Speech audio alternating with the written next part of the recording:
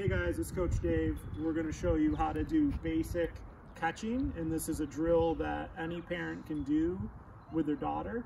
And you could use lacrosse balls, or you could use practice balls, or you could use tennis balls.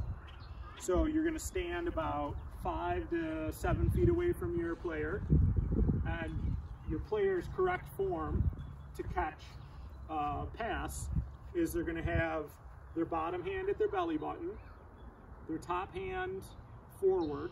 See how the stick's away from the body, and this arm's a little bit bent. Abby's got her hand right on the tape that we just put on there, all right?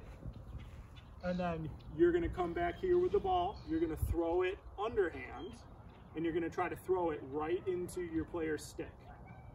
So I'm gonna throw it lightly, she catches it, cradles it, and rolls it back underhand. If you have a bunch of balls, you can just keep doing this with your player. And remember, you're trying to build confidence, so you want to throw it right into their stick, all right? You just want them to get used to the feeling of a heavy ball going into their stick and cradling it, all right? That's going to build their confidence and tell them what the pass feels like. So you can do that for about as many balls as you have.